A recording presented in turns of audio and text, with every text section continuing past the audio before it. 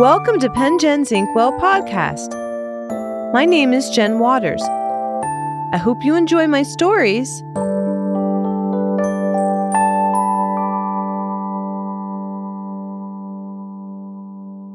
Have you ever wanted to meet Father Time? Well, now is your chance.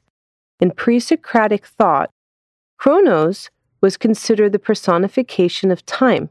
The concept of Father Time also began with Greek mythology, where Cronus was the Titan father of Zeus. As god of the harvest, he often carried a harvester's sickle, which is associated with the seasons of sowing and reaping over time. Eventually, the two ideas sort of merged and became associated with Father Time as the personification of time. Father Time is also sometimes accompanied by Mother Nature, the personification of nature. The Greeks actually had two words for time: chronos, quantitative time, and kairos, qualitative time. Chronos was considered the sequential or chronological word to associate with time, like the clock or the calendar, while kairos was considered as a moment meant for action. In the Bible, it talks about kairos time as a decisive moment in life and how to respond in faith. It's like when an archer hits the bullseye at the opportune moment. I always like the scripture that says, "A day is like 1,000 years, and 1,000 years are like a day." So God knows the beginning from the end of all time.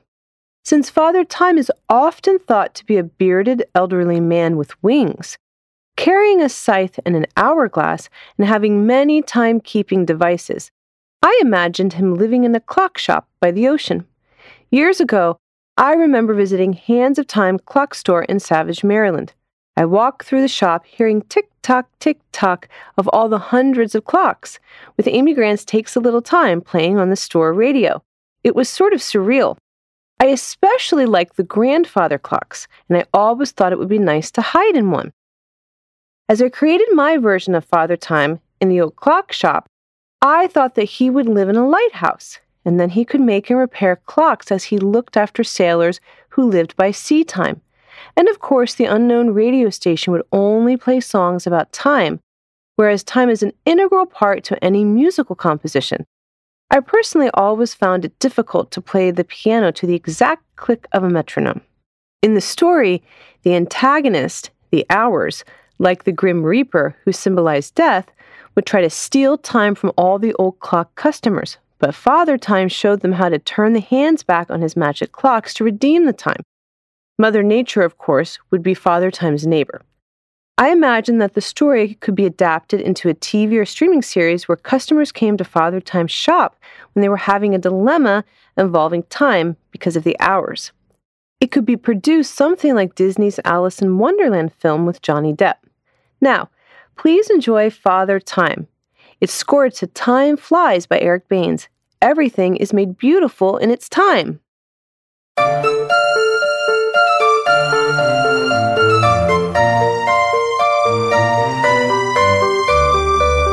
In an abandoned lighthouse on the coast of Great Point in Nantucket, Massachusetts, an elderly bearded man in overalls opened the windows to a bright July morning.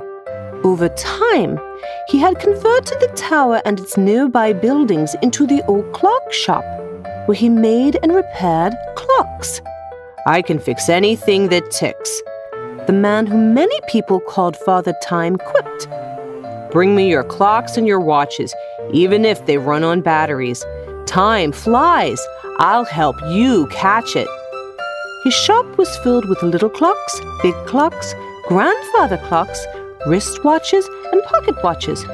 Each of them tick-tocked at once, causing most customers to feel dizzy with the noise, especially when he turned up an unknown radio station that only played songs about time. "The channel comes in since I'm near the coast," he explained to visitors, glancing at his painting, A Dance to the Music of Time by Nicholas Poussin. "Once in a while, the station plays songs in cut time, with 2 half-note beats per measure," he continued. "If anyone was counting, cut time is not at all common time, but you already knew that.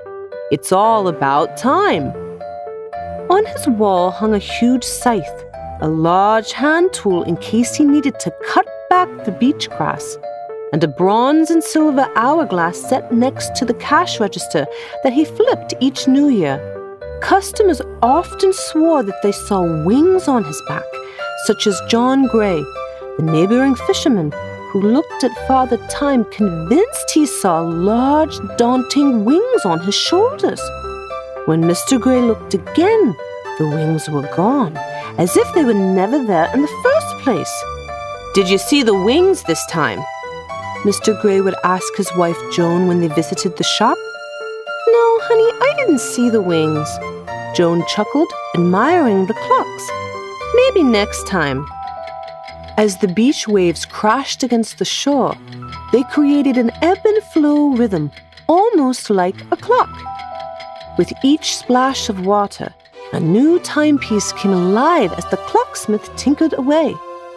"What a brilliant moon hangs over the ocean tonight," Father Time pronounced in awe, standing atop his lighthouse after a full day's work. He lit the tower for sailors that journeyed across the ocean in sea time. "I'm a timekeeper for the ages. The pendulum swings wide. I wonder who will come into the shop tomorrow and how I'll be able to help with the evil hours." "Iliad, maybe I'll stop by with some friends," called Mother Nature from the moonlit beach to Father Time. She lived up the coast in a small cottage overgrown with flowers, fruit trees, and stalk vegetables. Flowers intertwined with the golden locks of her hair, as if the daisies and roses grew from her own scalp. The starlight shone on her countenance that radiated like a vibrant angel in a silk dress. "See you in the morning, Autumn," Father Time exclaimed, clearly in love with his elegant neighbor. "I'd really enjoy some more of your blueberries from the bushes in your back garden." "I'll see what I can do," Mother Nature replied, leaving a trail of flower petals in the shadowy sand. "I long for the fullness of time," she called. Bright and early, Mother Nature knocked on Father Time's shop door with a large bowl of blueberries and a group of tourists who she'd met on her morning walk, interested in his magical clocks. "What a time and season!" Miss Nature chuckled. "Do you have advice for such a time as this?" she asked.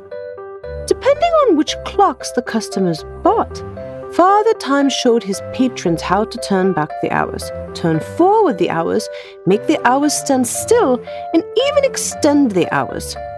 "Let me tell you a little secret," Father Time whispered, when he was sure he could trust the customer.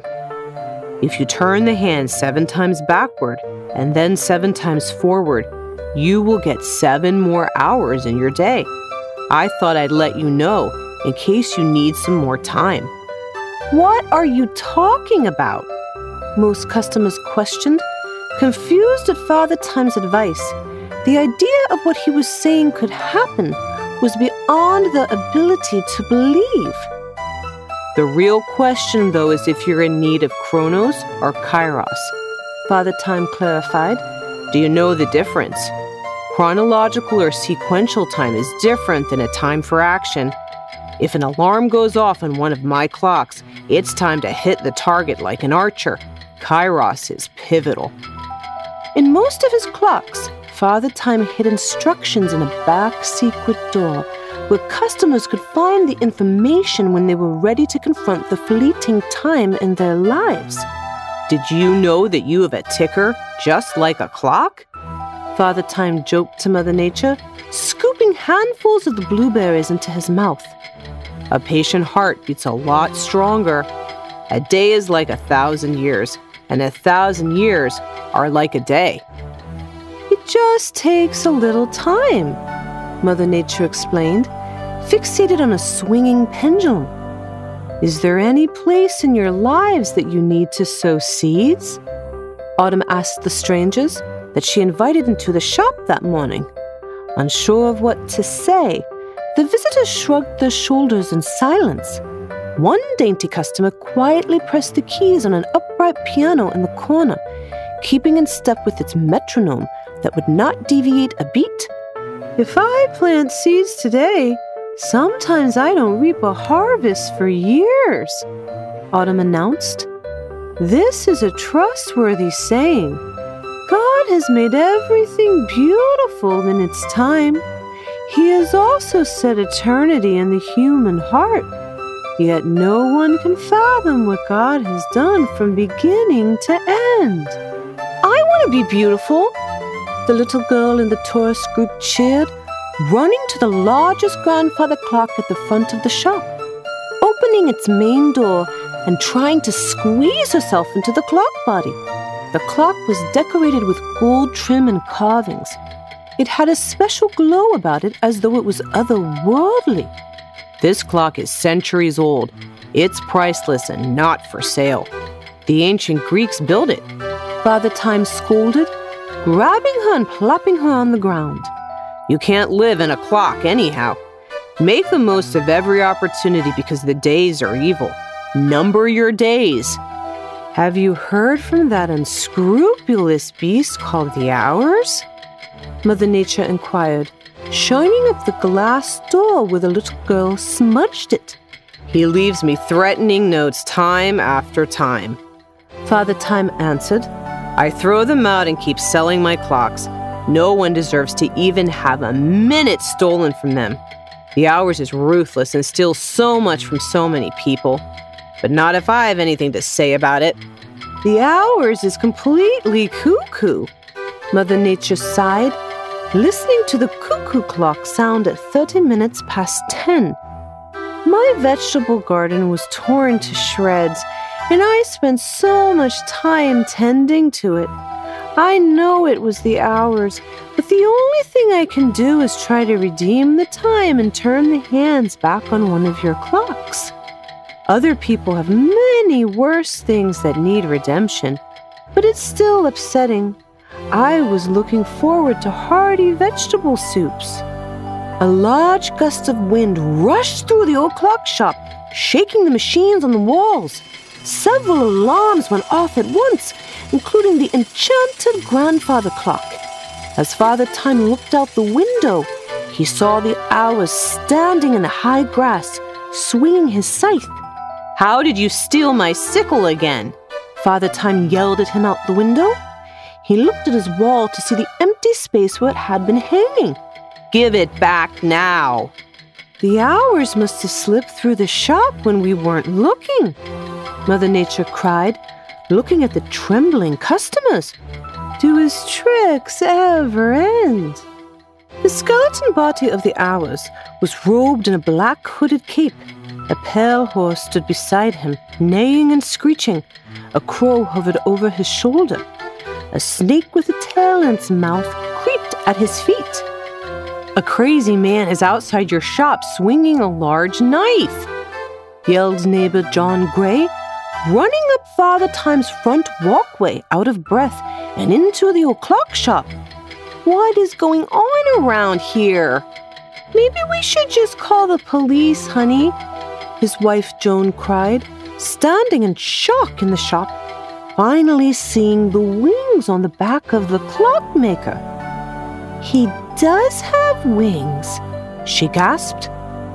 Nothing lasts forever. I have come for your souls, the Hours screamed, and his voice echoed up and down the coast. You cannot escape me. Time devours all things. Speak of the Hours, Father Time warned, walking over to his priceless grandfather clock and stopping the mortal hands of time. Now be gone, he called to the Hours. With that, the Hours disappeared, nowhere to be found, and Father Time's scythe reappeared on his wall. Then the clockmaker allowed the hands of time on his ancient grandfather clock to begin once more. Guard yourselves, everyone, from the Hours. Don't let him steal from you, Father Time instructed. He's gone for now, but he comes back when you least expect it. You never know what he might do. You don't know him anything. There is a time for everything. I'll put my time signature on that for life. Life, and life to the full.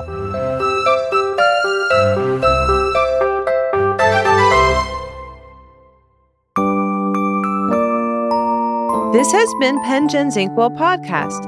I wrote and performed all the original stories in the podcast.